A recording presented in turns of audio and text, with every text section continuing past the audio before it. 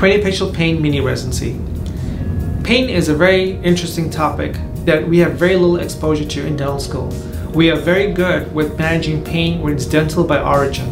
But what about pain that's in the head and neck that may not be dental by origin or may mimic itself as a toothache? What do we do then? With the limited education we have in dental curriculums, it's important to pursue a course curriculum that will actually get you to the point of understanding various pain mechanisms. The pain mini residency is structured to give you some sound knowledge on anatomy of the head and neck, the neuroanatomy of the head and neck, understanding pain mechanisms, but most importantly, making you better clinicians to be able to diagnose these patients. Diagnosis is the key. There's many various conditions in the head and neck that can mimic a toothache. Rather know that it's a true toothache before you treat the tooth, or why not have an understanding of what it might be and address those components.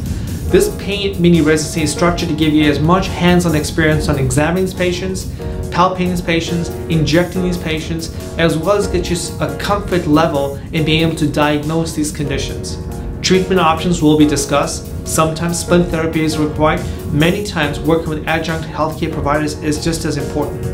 Understanding where and when to refer and where and when to do the necessary treatments that are required to get your patients out of pain is critical. So please consider pain mini residency to get you much more proficient in diagnosing various pain conditions that your patients may present with. Visit us at Nierman Practice Management for additional information.